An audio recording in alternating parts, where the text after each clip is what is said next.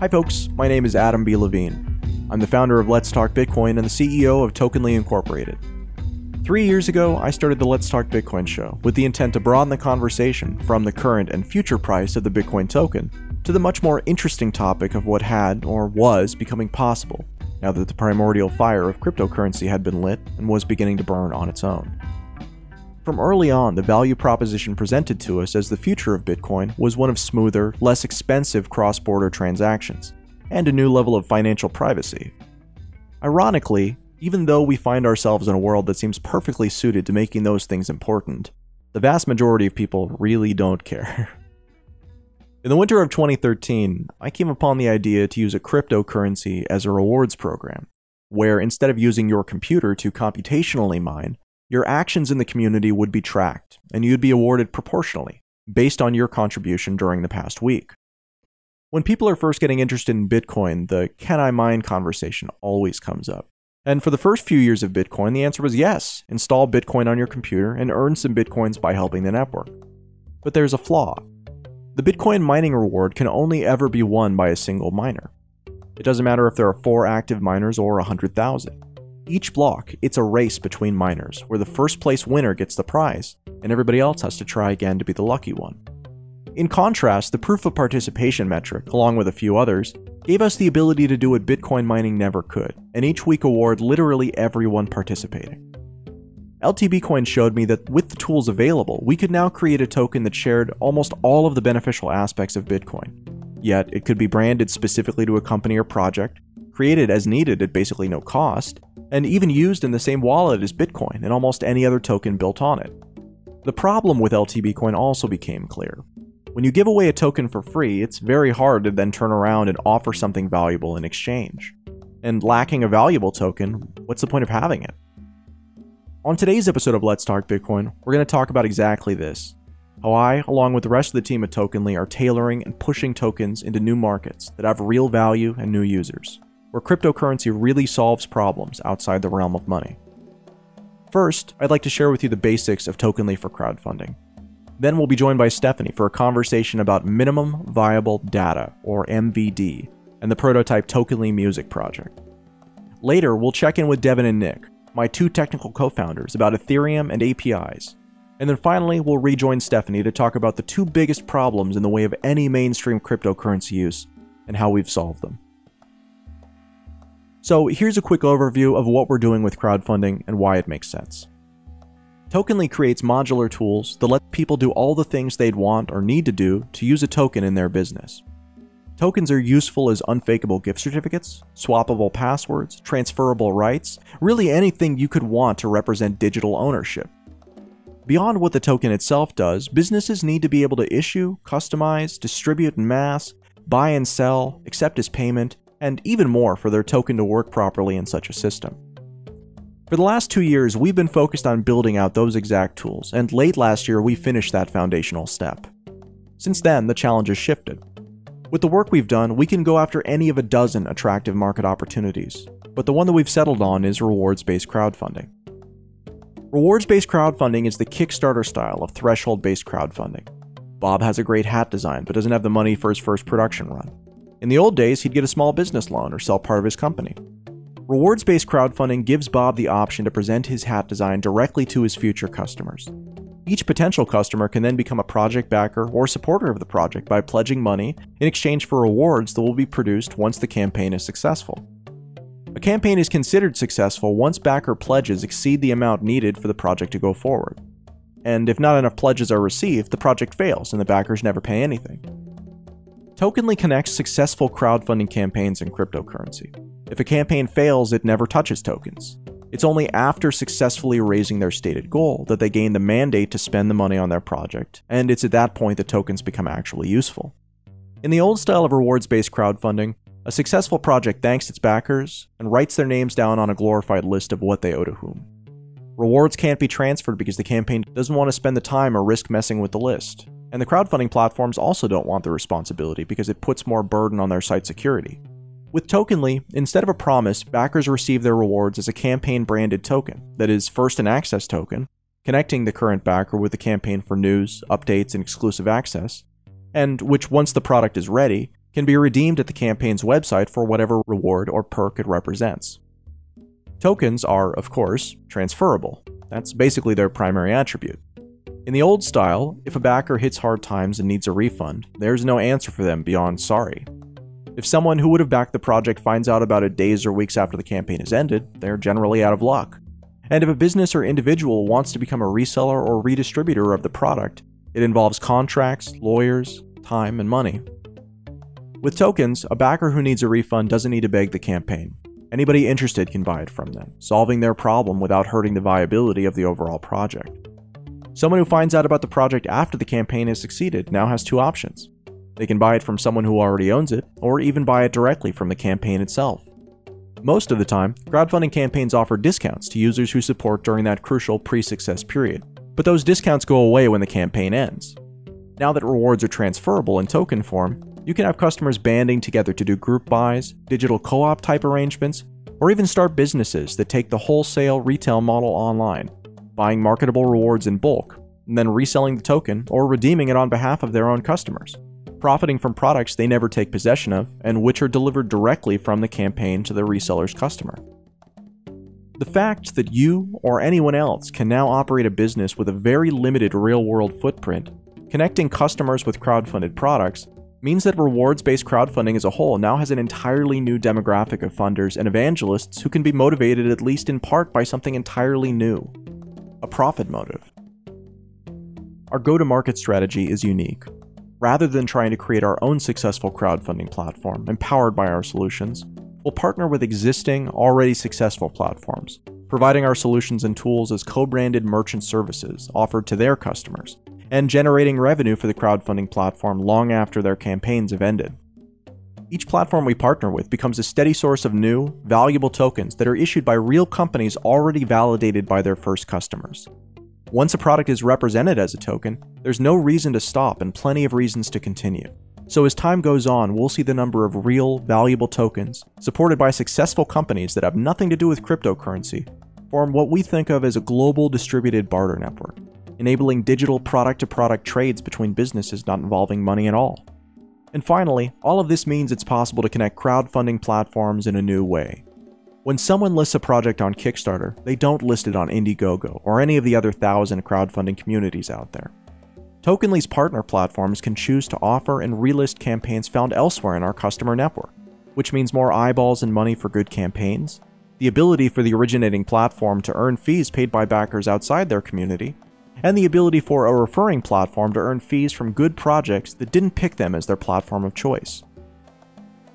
So those are the basics. This is the best opportunity we see, with the most to gain, the shortest path to success, the biggest potential to actually change the world, and all the pieces in place to push pretty much now.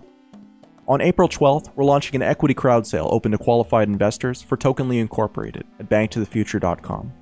Visit banktothefuture.com on April 12th to learn more.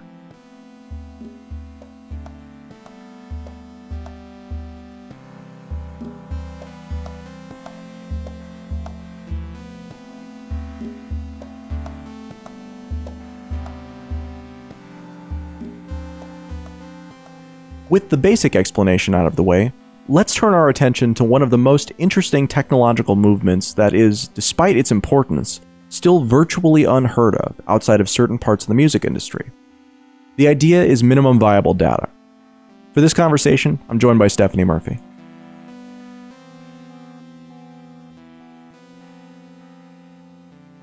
You ever heard of a company called Redigi? No.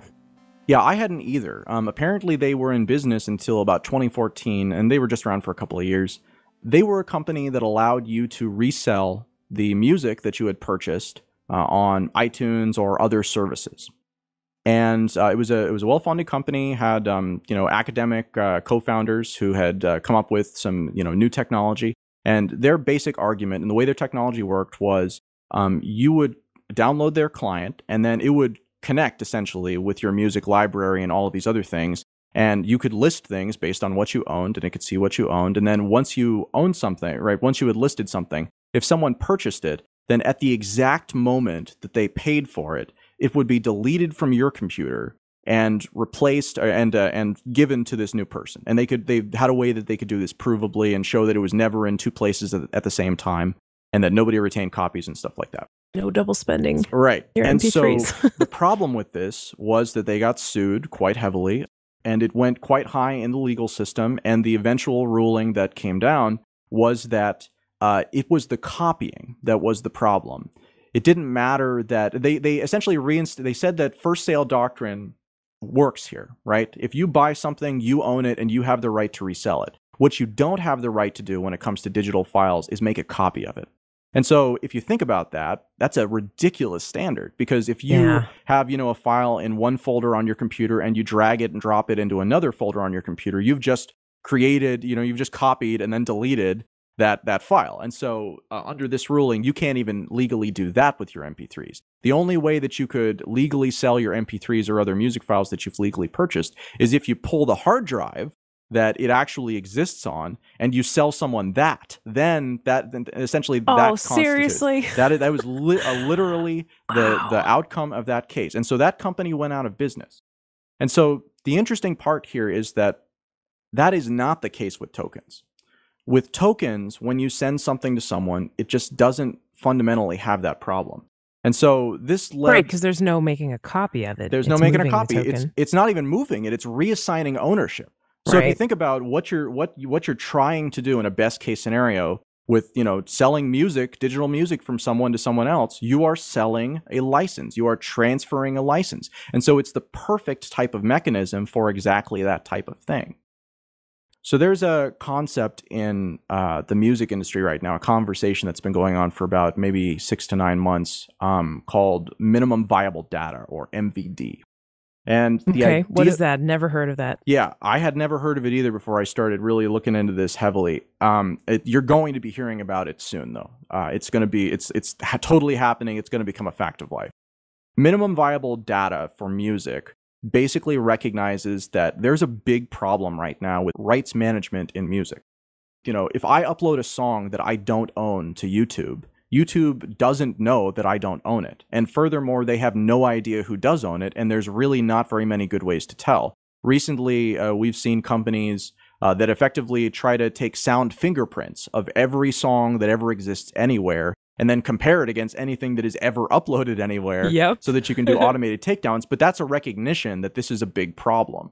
So minimum viable data essentially takes the concept and says, all right, well, what if the information about who owns the rights and who gets paid and what the terms are and all this other stuff traveled with the song file itself, traveled with the data itself? So this is, again, the minimum viable data to have a system that would actually work.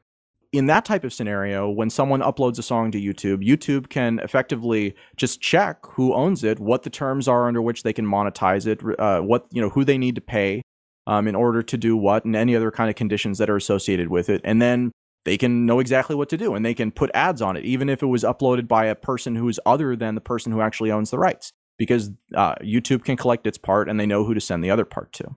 That's actually really interesting because, so I'm thinking, I'm a voice actor, right? And usually when I get hired, I'm working with a client who's maybe a video producer or something. If I'm going to narrate like an explainer video or YouTube video, the client hires me, the video producer, they pay me once, it's a full buyout, and then, any YouTube ads or whatever, the revenue goes to the person whose YouTube account that video is on and whatever. If I had some kind of data fingerprint that went with my voiceovers, I could effectively do more of like a royalty sharing model potentially with narrations like that instead of doing a full buyout, right? Yeah, absolutely. There's a ton of flexibility, and at first this is going to be very simple. The information about who to pay isn't going to even be a Bitcoin address, I don't think. I think it's going to be like, call Bob, here's his phone number, he'll give you banking information. So it's going to be really basic, but I like that because it means that, again, this is very likely to happen. It's been moving very quickly, and I've had a couple of meetings that basically suggest that, we're going to see results from this in the next 2 months or 3 months. So that's really exciting because if this does come out, it'll come out as a standard. And once there's a standard, then you can start to build on the standard. Different people can do different things with the standard. You can do all kinds of stuff. So anyways, I came to this because I came to the minimum viable data thing because I've been working with Tatiana Moroz on the idea of artist coins now for over 2 years, amazingly enough. Oh, yes. Yeah, she was the first to do that. For the last couple of months, I haven't talked about this anywhere yet, so I guess this is an announcement. For the last couple of months, we've been working on a project called Tokenly Music. So Tokenly Music is a standalone application, modified version of a couple of our other tools that allows anyone to create a digital album out of a token. And so what it means is that you create an account and then you can upload your songs. You can put in the minimum viable data for your songs because, again, we're going to be complying with the standard, and associate different access tokens with it. And then there's both a player and an API, and there will be an Android app in a couple of weeks that allow you to log in with your Tokenly account. And then based on what album coins you have, you get unlimited streaming access to the music that is associated with that. There are a couple of different use cases that are interesting but not immediately obvious when it comes to something like this.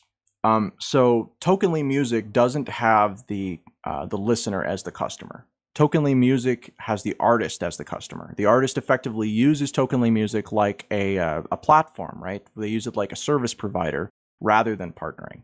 So if you... Like Spotify. Well, right, that's what essentially happens with something like Spotify, is that Spotify takes some of the money, you get some of the money as a result, but ultimately everything goes through them and it has to be enabled by Spotify at a fundamental level. Where this ties back to minimum viable data, and where I actually, this is what I was trying to convince to get into the base format for it, the kind of base default, is the idea that if an artist has the access tokens associated with the minimum viable data that travels with the songs, then the artist can say, YouTube, as part of the monetization for this, you have to respect the overriding rights of the people who have bought the album directly from me. And so YouTube can monetize, with ads for people who don't have the right token. But if you do have the right token, then YouTube doesn't monetize because there are overriding rights essentially there. And so the advantage for YouTube in a system like this is that using that same API, or Spotify or anybody else for that matter, they can look through all of the different songs and all of the different content that's available. They can see all of the deals for it, and they can pull things on proactively, even if some random person hasn't posted it. So it effectively it creates a decentralized, or at least at a lower layer, content engine that then platforms can pull in, right? Whether they're pulling it in for monetization, pulling it in to just add content to their platform, really whatever, you can do that. And so like with Spotify, for example, or Pandora is kind of a better example, the Pandora music service doesn't allow you to pick the song that you're going to play next. It allows you to pick like the kind of song that you're going to play next. And that's because of the way that they have their licensing deal. It's not because they want people to never play the song that they want. It's just because those are the terms of the license, and it was how they were able to get it cheap. But again, like if you had them integrate the Tokenly Music API, then now their users not only get access to the things provided through their subscription based on their licensing, but they also get access based on what digital albums they actually own. And from a big data point of view, just pivoting to that for a second, this means that people's record collections are now effectively pseudonymously available online. And you can see when somebody who owns album A sells it. You can see what the person that they sold it to, what albums they have. And yet there's no identity information associated with it. It's just kind of collection and raw data. That's new. This stuff is all new. That's really the thing about it, is that finding uses for these tokens where they're good fits is a challenge because it's new technology. And, it's both about getting people to use it and also about finding places where the fit is really good. So we've done this music project, and I'm excited about it. And incidentally, anybody who has either Tatiana coin or any of my Mind to Matter coins or an early coin can visit the prototype player, log in with your Tokenly account, which is the same as your LTB account. And you should be able to kind of try out the player. But at a fundamental level, the music industry is incredibly competitive and not at all something that I have any desire really to go after. I view what we've done with Tokenly Music as a prototype that if it succeeds and if we can catch traction with it, we'll either become part of a larger solution, a larger system, or we'll become kind of a standalone company that focuses on building out that big, giant artist-serving library of music and then having those partnerships with different platforms out there to connect the dots between them. The place that I have decided, 3 months ago, and we've been working towards since then to focus on is rewards-based crowdfunding, like I was saying earlier. Mm-hmm. So getting back to minimum viable data, think about minimum viable data for a second in the context of music.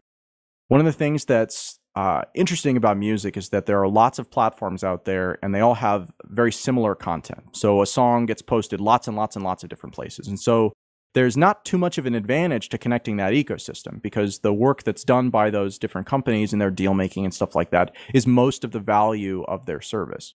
But you look at something like rewards-based crowdfunding, and you'll find that even though there's like between 1,000 and 1,500 platforms out there that offer this service, you never see platforms post campaigns that have been posted somewhere else, right? So if I post to Kickstarter, it means that I don't post to Indiegogo. And maybe I'm able to get people from Kickstarter over, or, maybe I'm able to get people from Indiegogo over to Kickstarter using marketing, but maybe not. And so the idea of minimum viable data when attached to crowdfunding campaigns actually becomes kind of a syndication tool. Where now effectively the user who creates a crowdfunding campaign can create it on a platform, but then that platform can offer essentially a split of the fee to different platforms out there. And platforms can see through, again, this minimum viable data, how successful the campaign has been, how likely it is to succeed at that point, and then pull things in. And so it's kind of a win-win for everybody because the campaign gets a lot more potential eyeballs that can see it. It's a profit driver for the originating campaign because they effectively are earning fees off of people who aren't actually their users, and it's positive for the referring platforms because they only pick to the campaigns that they think are a good fit for their platform, and they essentially get fees now for deals that they did not land on their platform. So you can take that same idea of minimum viable data and you can apply it to all kinds of different things. I think that this concept is going to be absolutely huge, and I think it's going to happen first in music, but then it's going to get really obviously, turned into a big deal elsewhere. So how do you do minimum viable data, though, in that way where you can actually, share that type of deal making? And the conclusion that you come to actually is that it should be on a blockchain. And the blockchain should allow you to put pretty much everything that you want on there. And then there's an API that gets that information from the blockchain. Right, exactly. Then there's an API that gets that information from the blockchain through a company like Tokenly, or you just look at the blockchain directly. That's really the advantage of using a blockchain, is that you don't need to use a company like Tokenly. So one of the things that we've been doing that's actually kind of different from a lot of other projects out there is that rather than building the blockchain technologies first, we've been really focused on building the use cases first. And effectively so even though we're going to be enabling this deal making early on, we're doing it through traditional methods. We're doing it through paper contracts and relationships with lawyers, and basically just connecting our different customer platforms together in order to enable this. But that is kind of the longer term vision of it, is that at a certain point, the model will be proven and it'll become obvious that this is the way it should be. And rather than continuing to work in our own proprietary world, that's what we would do, is we would effectively pivot our customers so that they launch as the prime users of this new blockchain or of this side chain or whatever technology it winds up being built on. How long do you see that taking? Do you think that would be happening in 5 years? 10 years? My optimistic time frame is 2 to 3. I really think that we'll prove this. 2 to 3 years. Yeah, I think that I think that this stuff's going to become real obvious. It's just an issue of it's never been done before. People don't understand the value because it's just a different way of thinking about this stuff. We have different capabilities than we have in the past. The potential is really enormous. And so, again, getting back to crowdfunding campaigns, the reason why we focused on crowdfunding campaigns is because it basically solves all of the problems that we've identified with tokens at this point, allows us to not have those be problems. And it also is essentially a fire hose of useful, valuable tokens that have been validated by people giving them money. So that's really kind of the reason to focus on crowdfunding. There are lots of different industries out there where there's a huge advantage, but there are very few where each crowdfunding platform we partner with then becomes essentially an engine emitting new types of tokens that are actually useful and actually valuable and actually have people vested in them already and have had some kind of vetting done on them too through most of these platforms. Right. So this is different than the traditional model of, create an altcoin and then maybe its value will go up, right? Create an altcoin, distribute it somehow, and then maybe its value will fluctuate. Every token that gets created represents somebody who's actually backed a project in the case of crowdfunding, right? So they're already sort of validated, at least with that amount of value. Yeah, there's that part, but it's mostly just the company. The company is what's been validated. Because again, like with an initial coin offering, perfect example of that. Most of the time, again, it's just a rush to get in because people don't really understand the risk. They don't really understand the potential benefit, but they've seen that these things work to make a lot of money in other places, and so people just jump in. Whereas with rewards-based crowdfunding, it's a little bit different. You actually have to, think that the project's going to be viable because otherwise you're not going to get the thing. So that's kind of the idea there. And then the reason why crowdfunding platforms are going to partner with us is because we're effectively going to co-opt companies coming out of their campaigns and allow those companies to make money for the crowdfunding platform for a much, much longer period of time than they do right now. Right now, if you crowdfund on a platform, like on Kickstarter, for example, you pay 5% as the fee to the platform, and I think it's another 3% in processing. Oh, yeah, that's ridiculous. I mean, that's hard when you're raising money to give up 8%. That's about standard. Yeah, GoFundMe, Indiegogo. Okay, so my point actually is that they don't actually make that much money, relatively speaking. That the platforms don't actually make that much money? In crowdfunding, again, you compare crowdfunding to something like Audible, and you're talking about 5% versus 50%. Yeah, so 60%. Right, 60%. So I mean, so it's all relative to what. But my point is that at the point that a crowdfunding campaign stops raising money, at the point that they're finished, then they've generated all the revenue for the crowdfunding platform that they're going to generate. And so our whole thing here is to try and onboard these people as users of token systems and of token, bulk discount programs and kind of all of the things that we're talking about here. And so the way that we do that is by partnering with crowdfunding platforms. And instead of actually charging them, we don't actually charge them.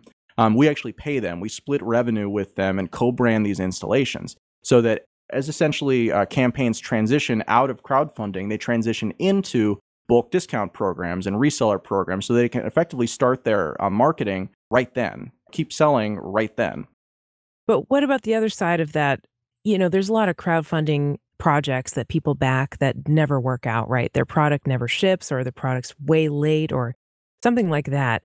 In this case, there's really still no protection for the backer in that case, right? They might be able to prove that they back the campaign, but so what if they never make a product, right? Right. It's just more options. Again, this doesn't fix crowdfunding, the problems that it already has, which is that sometimes projects fail. It just provides more options where instead of only being stuck with it, you now have options. If you want to sell it to somebody for 20% because they're willing to take the risk and you're not, you can at least get 20% back relative to what you have right now, which is you get nothing back. So yeah, tokens don't replace anything. They just provide more options that aren't there without them. That's an improvement to have the ability to liquidate your backingness for a campaign, right?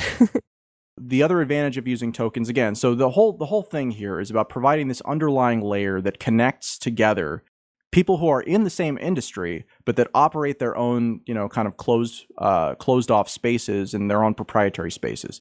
Because ultimately, crowdfunding, this is especially true in lending crowdfunding, there's very little liquidity in it. So there's not a lot of money that kind of flows around. So like Bank to the Future, for example, they told us, we shouldn't try to raise more than this amount of money because their platform can't support it. And that's a perfect example of the type of low liquidity that exists in this place. If the project is good enough to get funded one place, chances are pretty good the project would get funders from other places, but they don't know about it and the platforms don't have any incentive because there's not a reason and B, a way to make them available for it without just sending, people off to a competitor. So it's about taking people who are effectively colleagues within the space and these different platforms and allowing them to work together in a way that's beneficial for everybody in the entire ecosystem. Right. Okay. So you're doing your crowd sale for Tokenly on Bank to the Future. What is Bank to the Future and why are you doing it that way? And this is everything that we just talked about. This is not going to apply to your crowd sale to raise funds for Tokenly. This model is not in effect yet for your crowd sale. But tell me about your crowd sale. What is Bank to the Future and how are you going to do it? So yeah, so if somebody wants to support Tokenly as, like in a crowd sale capacity, without getting into the equity or ownership or any of that nonsense, which is complicated, then you can just buy Tokenly tokens. They're not going to appreciate in value. They're $5 gift certificates. So again, like we've tried to really steer clear of anything that looks like equity when it isn't actually equity. And that's the reason to use a platform like Bank to the Future is that that's what they do. They focus on the compliance side. They focus on making sure that everything, all the ducks are in a row. And also it lets us sell equity in the company without having, a whole bunch of different shareholders on our books. It means that, because what happens is that when you invest through Bank to the Future, if the campaign happens successfully, then Bank to the Future forms a new company that is specifically represented for that investment that they've made into whatever the funded company is. And then all the people on the platform get ownership of that company. So we only have the holding company on our books, and they handle all of the shareholder relations and stuff like that for people on their platform. Okay. I didn't know that. Interesting. Yeah. So we're doing an equity crowd sale because because I feel like that's the only rational way to do this.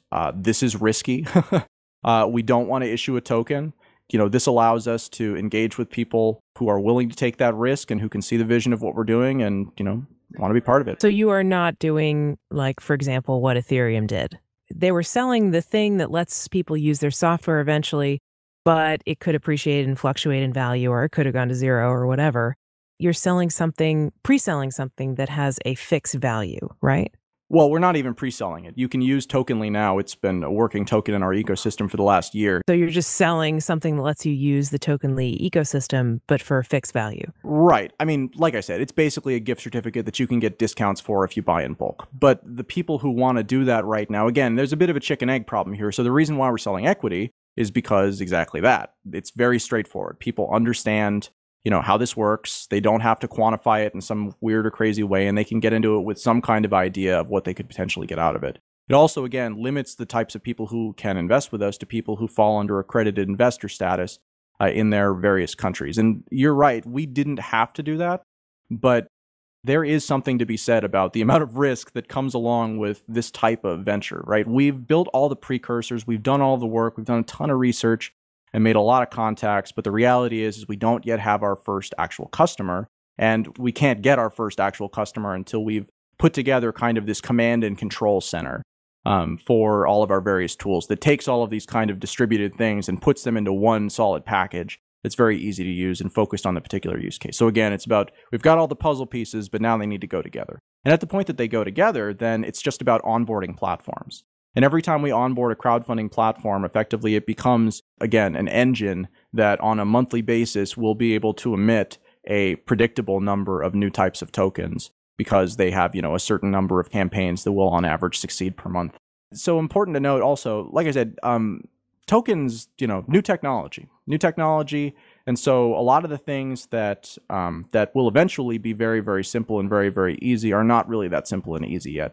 So for this first set of integrations, we're actually not even requiring that users take possession of their reward in token form. There will be an option where they'll be able to say, I would like to take this as a token so I can use it for the things that it gives me as a token. And if not, then they can just take it as a promise and then still get the advantage of essentially the access features, but not have to worry about dealing with wallets and stuff like that. So we think that it's going to be a progression where it'll, we just have to get the initial integrations. And then once you've got the integrations and there are more platforms that are participating in this essentially Crowdfund Connect network, then it makes a lot more sense to move over to tokens, because then it means that it doesn't matter what platform you're using. It just matters that you have the right token. And then all platforms can essentially, a campaign can push things out through the API and it goes to people on all the different platforms just based on what tokens they have, as opposed to needing to go to the originating one or anything like that.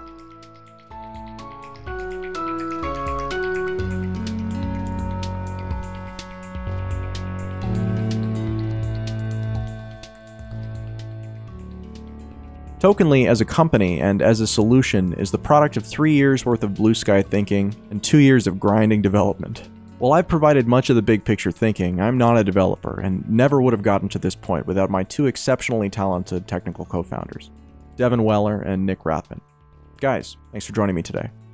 So recently we've been talking about Ethereum and tokens built on Bitcoin. And I was hoping that you could talk to us, because people talk a lot about Ethereum like it's this really interesting opportunity that's available right now. And we've been interested in integrating it, but it seems like it's still kind of early phase. So can you talk to us about the differences between tokens built on Ethereum versus tokens built on Bitcoin using the Counterparty protocol?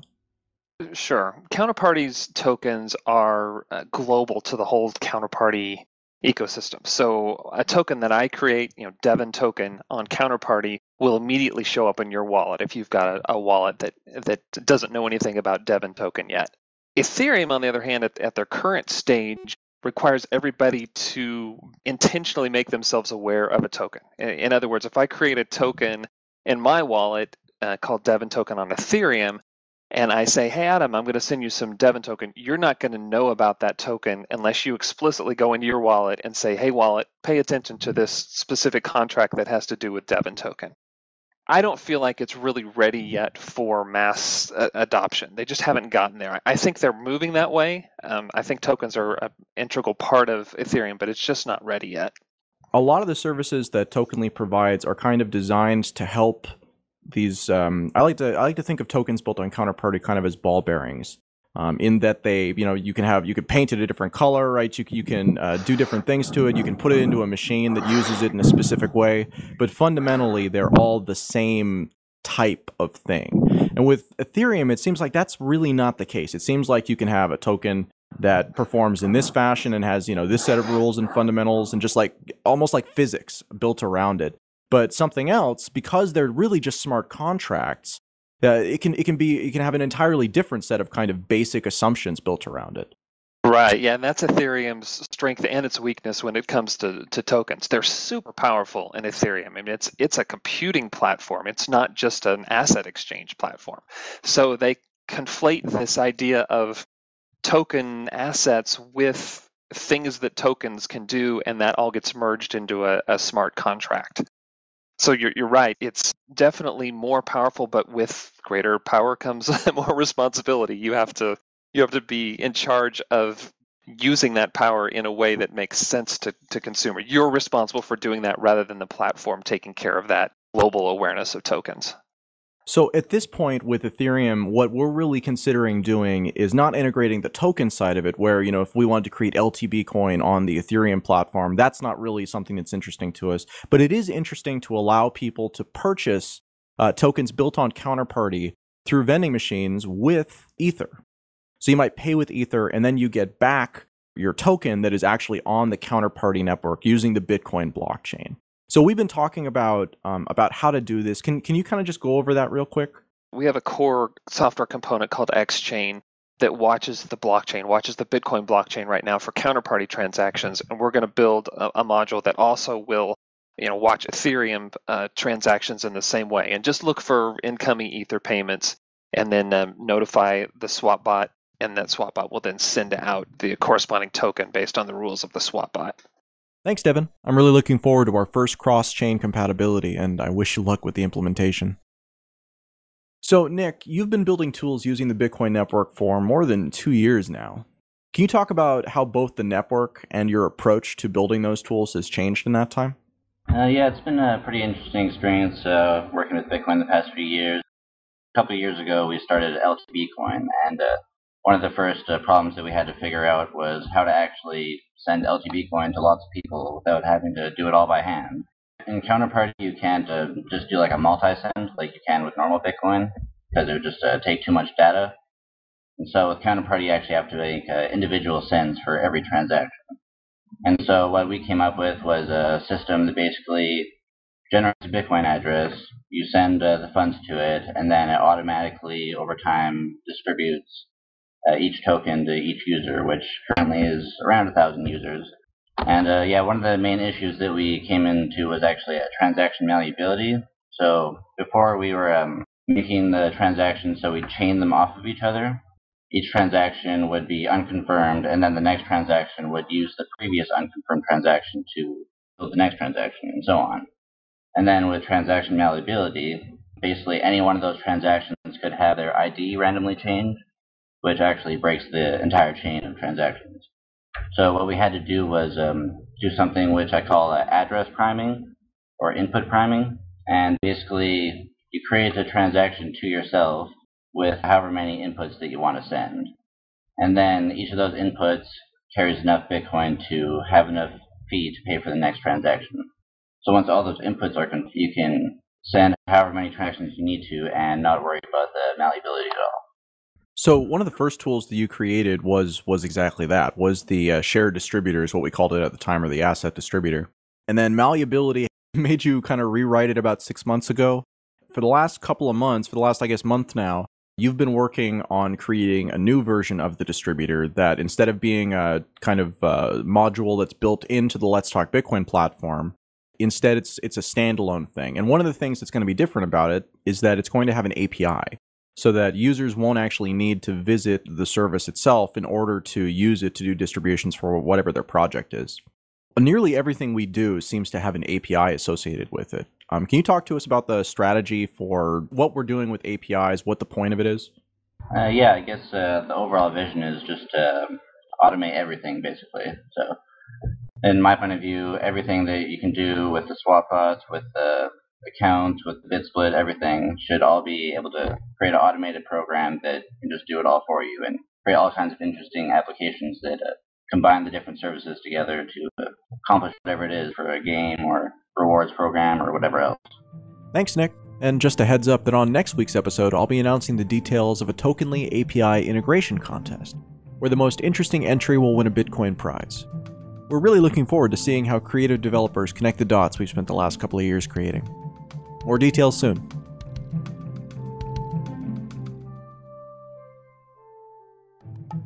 For this final segment, we'll rejoin the conversation with Stephanie as I spill the beans on what I think is the most important accomplishment we've made so far, solving two of the biggest problems faced by any consumer-oriented cryptocurrency project in one swoop.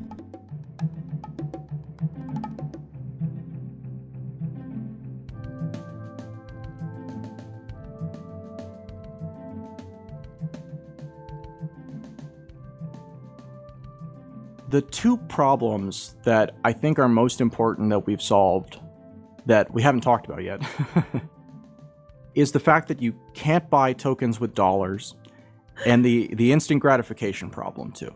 And the instant gratification problem is like taking the music example. If I buy an album, right, a digital album, that grants me streaming rights, I don't want to wait an hour and a half before I can use those streaming rights. I want to be able to do that right now. Which you might be doing if you were waiting for a token to move on something like Counterparty, right? Because it can be slow. It's definitely slow. Best case scenario, you're looking at a couple of minutes. Yeah. And it can be quite a bit longer than that, depending on the network. And the network recently has been really, really kind of unpredictable. And fees, again, like in theory, you would think that the more fee you pay, the higher your priority is, and the faster you'll get into a block. But in practice, it doesn't always work like that. There are other factors in play too. Both of these problems are solved by one thing, which is not giving the person the token until the payment is cleared. And so if you're talking about Bitcoin, that's like 30 minutes to 60 minutes to maybe an hour and a half, depending on, depending. But if you're talking about dollars, that's like 2 months. So Tokenly provides an API that provides token-controlled access, right? So a website like Kickstarter would integrate our API and then ask questions. What does this user have? Or does this user have X amount of tokens? So you can either ask yes, no, or they can just ask for kind of what's in their public holdings. So Tokenly as a company can allow people to give two types of access. We right now only provide token access. So you have access if you have the token confirmed in your wallet. You don't have access if you don't. But with something like music, again, you could buy it with dollars, gain database access, right? So just like normal old-fashioned access. And then once the payment is cleared, the token is delivered. And the access switches from being non-transferable but instant and based on database access to transferable but not instant and based on possession of the token or not.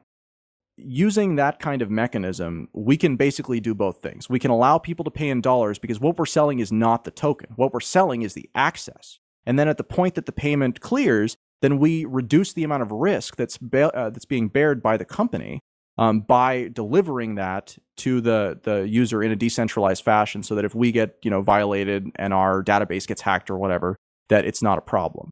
So we can do that for Bitcoin, and it might take an hour and a half, or you'd get the instant access, and then an hour and a half later you've got the token access. But with dollars, it might be 2 months, and there's really no difference. The only difference is that you can't spend it. So again, crowdfunding is a perfect example of a place where this is a good fit, because very, very rarely does a crowdfunding campaign fund and then deliver something that's actually going to be a deliverable inside of 2 months. Usually you're looking at between 3 and 6, and some are a lot longer than that. So it means that, it's not transferable for that point unless you pay with Bitcoin or something like that. But you can buy it, you can get the benefit of the token, and you can eventually get the token with never having gone into Bitcoin at all. Right. So, that's cool. Okay. Yeah. So, I mean, so all of these are components. And the place that all of this leads you is that tokens are getting a lot easier to use. The stuff that we're providing is this base level of functionality. You mentioned Ethereum a little bit earlier and how we're not doing like a token sale in that fashion. Right. And the reason why we're not is because we're not Ethereum. And we're not Counterparty, and we're not anything else like that. We don't build blockchains. We don't even build tokens. We build tools that allow other people and it allows specific use cases to essentially connect the dots instead of having to draw the whole picture and, you know, do whatever it is that you want to do with that particular thing whenever the heck you want to do it. So one of the things that people often mistake about Tokenly is that we are a counterparty company, and this is actually not true. We currently use counterparty tokens for everything, but the way that our system is designed is based around a core component that is basically watches the blockchain, and then our different services subscribe to it, and then it sends notifications. So SwapBot, for example, isn't actually watching the blockchain. It's talking to another of our components called XChain that then talks to SwapBot and looks at the blockchain on its behalf and is able to do that. And so it's able to keep things really fast. And that's really what that component is about. It's about being able to retrieve information from the blockchain in a really, really fast manner. So we're about to start integrating Ethereum. And we've been looking at it for a couple of weeks, and Ethereum tokens are really, really, really different than Counterparty. They're much more powerful, but they're also way weirder, and there's all kinds of things that can go wrong with them. So we're not really looking at integrating we're not really looking at integrating Ethereum tokens yet. We are looking at integrating the Ethereum token. So you would be able to buy something from a SwapBot vending machine using Ether, and then you'd be able to get a counterparty-based token delivered to your counterparty-compatible address. And so one of the questions that comes up a lot is, how do we do that without being money transmitters? And money transmission, again, I am not a lawyer. This is just based on my conversations. Money transmission has two components, essentially. It's value stored in time, or value transferred between two different people. We have never allowed people to use our vending machine system to buy something for someone else. When you place an order, you put in your payment, you get the thing that you're buying sent right back to the same address, and it is exactly to do that. It's so that we are not a money transmitter by either definition. We only send it back to the person who put it in. So again, it's very much like a vending machine. Rather than allowing you, like Shapeshift does, to put in your address and then send it back, we're going to ask you to one time add that address to your Tokenly account. Essentially prove to the Tokenly service that you own it, that it's yours. And now when you place an order using that, it will recognize your account based on the address that sends the payment. And then it'll figure out, if it's a counterparty address, then it'll send it to your counterparty address that you've designated. If it's an Ethereum address, it'll send it to your Ethereum address that you've designated. So it allows us to retain that really simple kind of bridging function between these two different cryptocurrencies. Two blockchains that don't by their nature talk to each other can be made to talk to each other through our service. And in doing so, it makes it so that it doesn't really matter what type of blockchain you are on. It just matters if it's compatible with the bridging service, which is Tokenly. And then if it is, then you can, do whatever you want using whatever token you want. And eventually our wallets will support kind of everything that we engage with. But yeah, that's kind of really where we sit. It's not that we're building blockchains because we're not. It's not that we're building tokens because we're not. It's that we act as an enabling bridge layer, both to connect blockchains to other blockchains, to connect companies to other companies, and to, frankly, enable users of any kind who have something valuable that should be represented as a token to actually do that. Thanks for listening to this episode of Let's Talk Bitcoin. Content for today's show was provided by Stephanie, Nick, Devon, and Adam. Music for this episode was provided by Jared Rubens and mindtomatter.org. This episode was edited by Adam B. Levine. The magic word for today's episode of Let's Talk Bitcoin is GO. That's G-O. GO. You've got until the 16th of April to visit letstalkbitcoin.com or the Let's Talk Bitcoin iOS app to enter it for your share of the listener rewards. Any questions or comments? Email Adam at letstalkbitcoin.com. Have a good one.